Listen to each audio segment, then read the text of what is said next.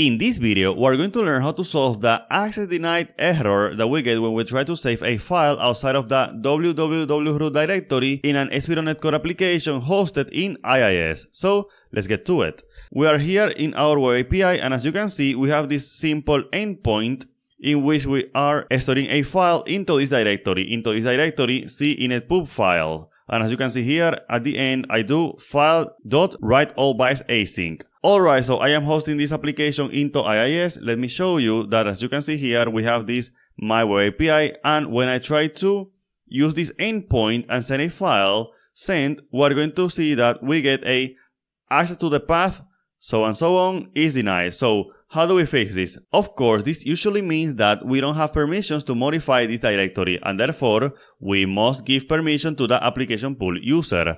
And therefore, what we're going to do for that is that we're going to come here. I want to come to the C init directory, and I want to right click on the folder in which we want to give permission to the IIS user. So let's come to properties, let's come to security, let's come to edit, and then let's come to add. And in here I will put the user that represents my application. But before that, if you want to learn more about ASP.NET Core and web APIs, buy my Udemy courses today.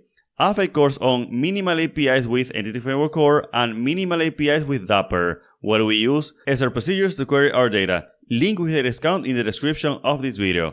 Alright, so let's continue. So as I was saying, I am going to use the application pool of my application. So for that, I can right click on my application here in IIS, manage website, advanced settings, and we're going to see that the application pool name is my web API. So I will do the following. I will come here, and I will write IIS app pool / my web API. So the exact name that I have here.